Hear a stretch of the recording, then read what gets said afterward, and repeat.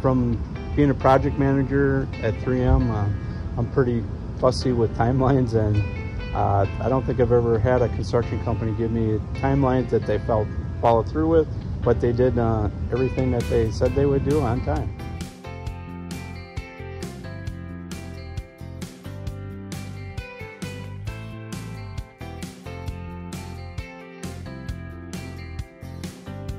My name is Mark from Roseville. Just the thoroughness and getting back to you when you had questions, and I had great referrals from my neighbors, and I went through with them, and it's worked out really well.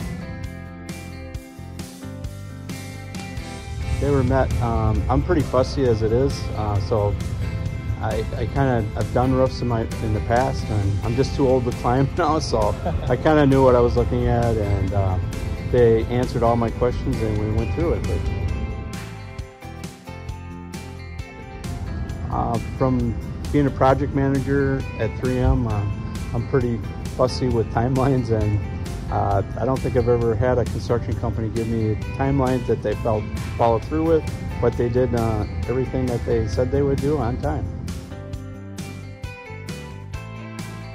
Absolutely, every time I had a question, they're available by cell phone, and never had a problem getting hold of either David or Ilya, and it worked out really well. Absolutely, like I said, from trying to get hold of and contact with the cell phones, it worked out perfectly.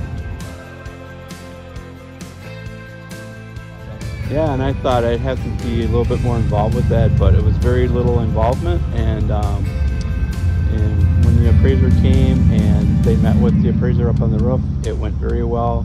I went up on the roof with them, and because I kind of wanted to see what was going on, and my expectations were to make sure that nothing was missed, and it went really well.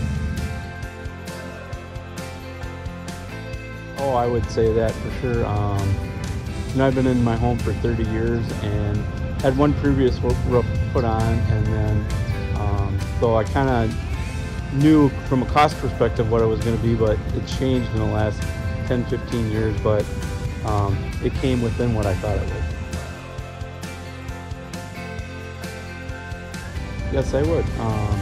And like I said, I was a referral of my neighbor, and my neighbor was happy with his roof, and it went very well.